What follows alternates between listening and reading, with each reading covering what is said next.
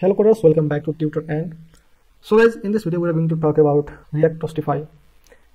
Guys, if you want to use a Toastify notification or a pop-up notification in your React application, then there is no better option than React-Toastify. You don't need to implement a pop-up notification or Toastify notification from scratch. You can just use this library and you will get notifications like this.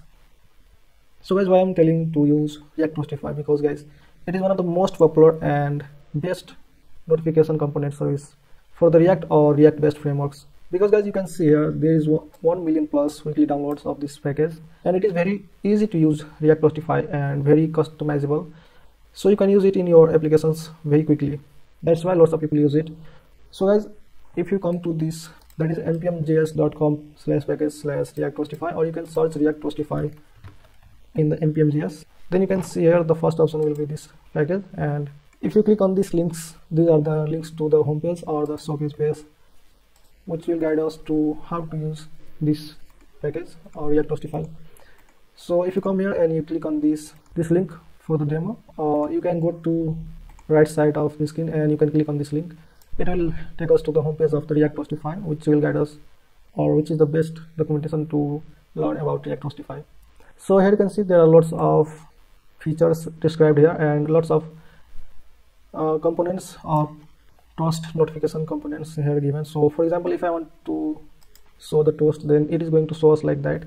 And if we want to implement the React-Toastify on the promise, or whenever we fetch data or anything processing in the background, then you can show this type of notification, which will show that it is still processing, and whenever it will complete, it will go away like this. And guys, I think that I will not be able to cover all of these features in the video, but I can make 1 or 2 more videos to describe them. But for this video, I'm going to show you how you can quickly use this React-Toastify in your React application. So let's not waste your time and create a new React application to showcase how can you use this. To create a new React application, you know that there is the command called npx create React app and call it notification toast. So guys, according to the new documentation website of the React.js, that is react.dev, we have to, or we should create a new React application with the frameworks like Nextjs or Remix or Vite. But for this demonstration, I'm going to use the word way to create a React application, that is create React app. So now press enter. 2000 years later. So guys, for some reason it took a long to create this React application. So from now on, I'm not going to create the React application of the CRA. As described in the documentation, we should use Nextjs or any other frameworks to create a React application. So now I'm going to open this in VS Code.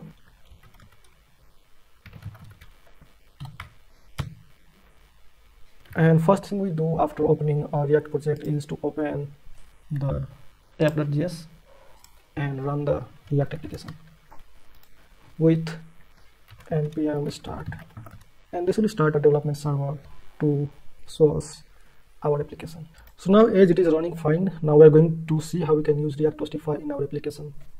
So first of all, I'm going to delete these unnecessary files, and after this we have to also comment this out or remove this line. And now we're going to remove this code from here and write a heading here. So let's see, it is working fine. So to use React-Toastify, we have to first of all install this React-Toastify with npm I or npm install React-Toastify. So let's copy this from here and open up a terminal in this project and paste it here and enter. So it is going to install the React-Toastify. So guys, now it is installed and added in our project. So now we can use this. So to use React-Toastify, we have to import these 3 files or 3 things from the React-Toastify. That is toast container, a toast function, and CSS file of the React-Toastify. So let's import this all. So guys, basically this is the container which is going to show the toast message or toast elements in our application, and this is the function which you're going to use to pass the message, and this is for the styling of the toast containers. So now to use the React-Toastify container, we can just write toast container and use this as a component and we have to create a function to use this, like we see in the documentation. And we're going to use this toast function to pass the message and to show the toast container or to show the toast notification. So let's create a button here. So toast, and so now the button is showing up here. So make this button work, we have to pass the onClick function here. And whenever you click on this button, it is going to run a function which we are going to create now. Function, so toast,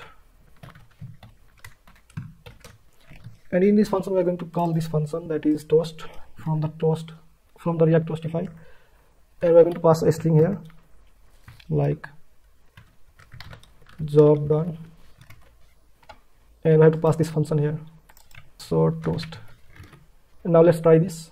And guys, the moment of truth, the job is done, and now React-Toastify is working in our project.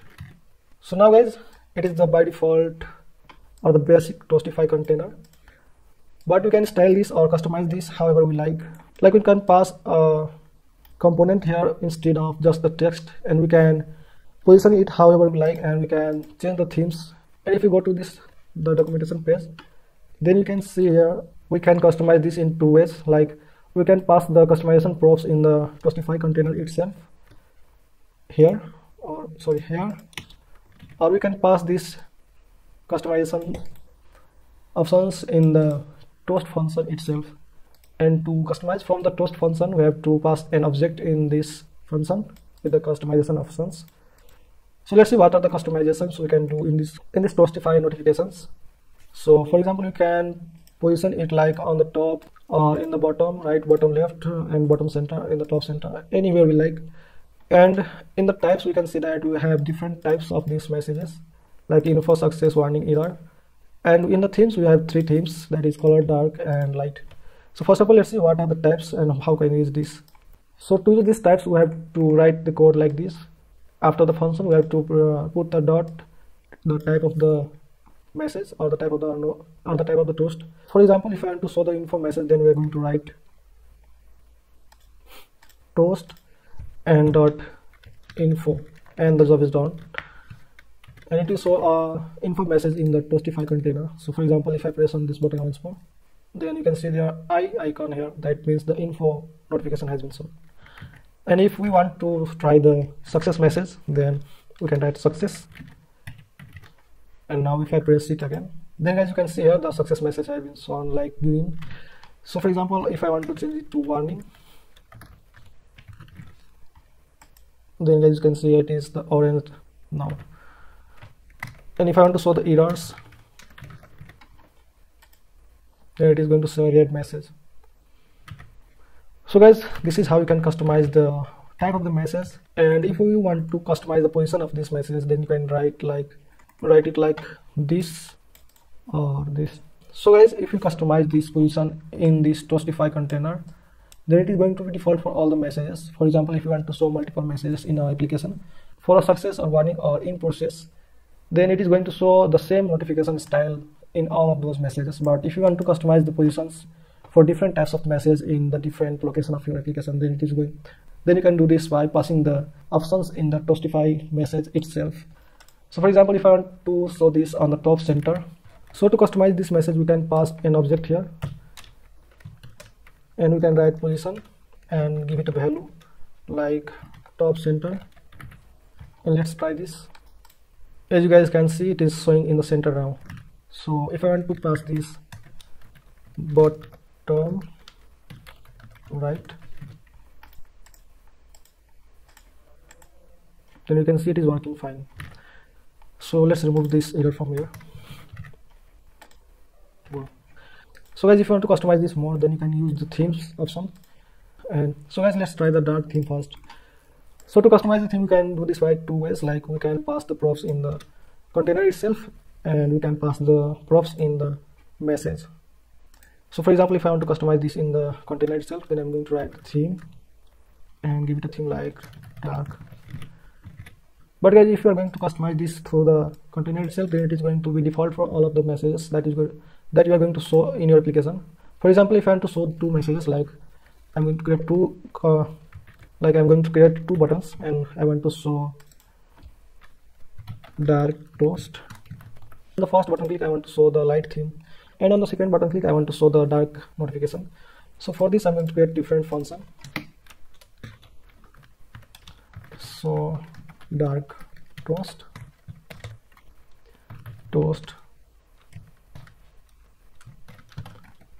dark toast, and we have to pass this function in the second button. And guys, if I click on this button, then it is going to show the message in the dark, and if I click on this button, then it is going to show the message in dark too. But that's not what I want. I want that to be light. So for that I'm going to remove this from here, and I'm going to pass the theme props only in the second button click. So I'm going to pass an object here, and I'm going to pass the theme option here and give it one of three options.